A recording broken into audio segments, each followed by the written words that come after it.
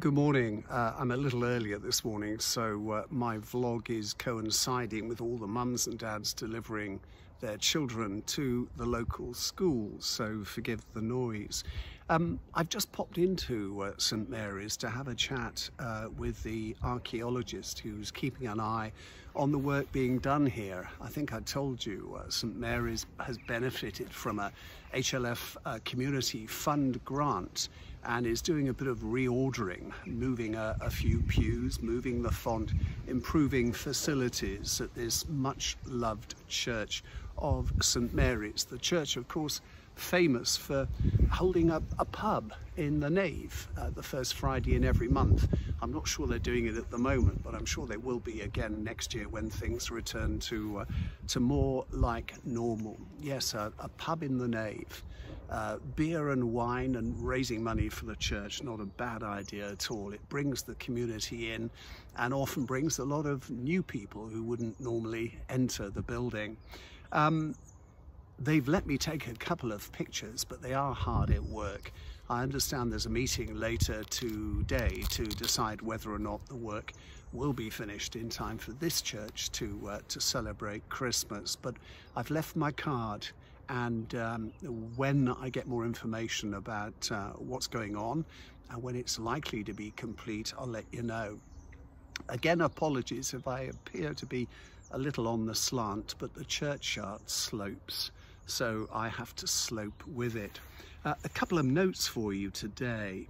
B&NES have organised a webinar on improving the energy efficiency of homes, which is due to be held at 5 o'clock on Thursday the 19th of this month, so that's in 2 days' time.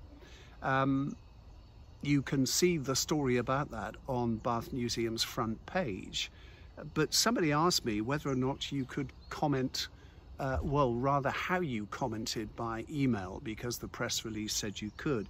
So I went back to B&NES press office, their communications department, and received the following information. You can email on sustainability@bathnes.gov.uk. It's on the screen, sustainability@bathnes.gov.uk. Or if you're going to register to follow that meeting on Zoom, you can ask your question when you register. Something else you can watch a little earlier than Thursday, tonight around 7 p.m.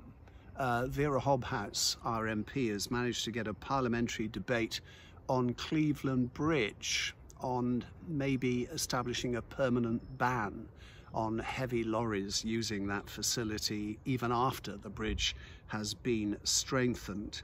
I'm showing you that website on the screen now. That's going to happen around about 7 o'clock this evening. A great deal of interest on the website about that yesterday, because the future of Cleveland Bridge is something that concerns a lot of people. Thanks, Amanda Appleyard, for letting me know this morning that the tree has gone up in Abbey Churchyard.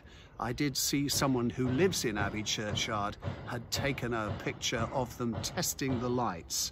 So that's good to know we're going to have a tree. The more light, the better during these dark days. And something else I'll just point you towards: UNESCO celebrating its 75th anniversary since its formation. UNESCO, of course, is the international body that inscribes both human and natural wonders of the world. Bath, the city of Bath, was inscribed in 1987 for its Roman remains, its Georgian architecture, its place, its situation, its social history. Barry Gilbertson, who heads a body in Bath which spends money where it can on caring for the city's history and heritage. I interviewed him yesterday. It's a long interview, but Barry talks about how his little group are helping to or they're not helping, they are repairing the damage to the obelisk in Queen Square. And he also went on to talk about the Laura Place fountain. He's another person who personally feels a lot of money could be saved in just turning it into a flower bed. Maybe I should have a vote. Do you want to see the fountain restored as we celebrate Bath's waters, both hot and cold?